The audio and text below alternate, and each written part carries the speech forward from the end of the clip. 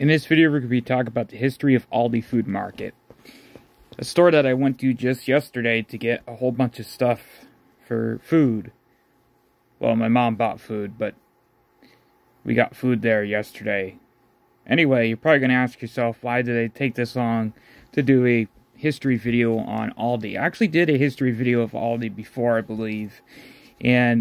But these repeat videos are actually just a little bit more better quality. I look up more better information, do more research on these stores. So if you see repeat videos, it's just that the other ones were kind of a little bit boring. These ones are a little bit more better because I do more research on the history of these stores. Anyway, let's get into Aldi's.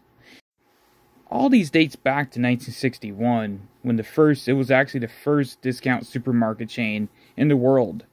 It was founded in Germany back in 1961, and it's been in the United States for probably well over 40 years, I would say. Aldi's used to have a big emphasis on having a lot of snacks, but now they have a little bit more better emphasis on having more fresher food. Something that they've just introduced only several years ago. Updating their supermarkets with a little bit more fresher type of like signage, and the aisles a little bit more wider than they used to be. The chain was founded by the Elbrich family in Germany in 1961, like I said before.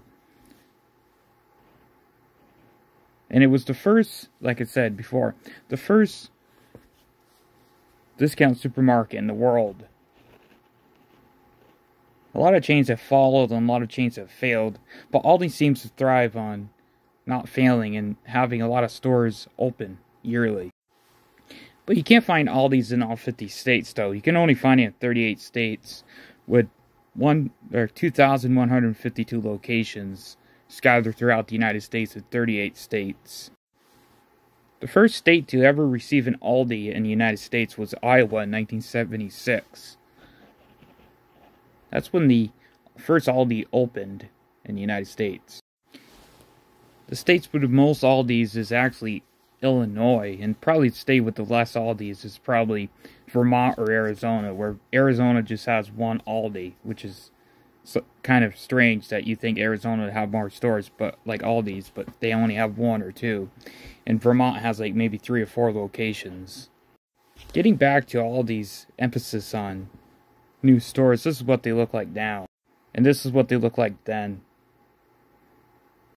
You can find Aldi's used to be located within shopping centers, but now you can find them on standalone locations. Thanks for watching this video.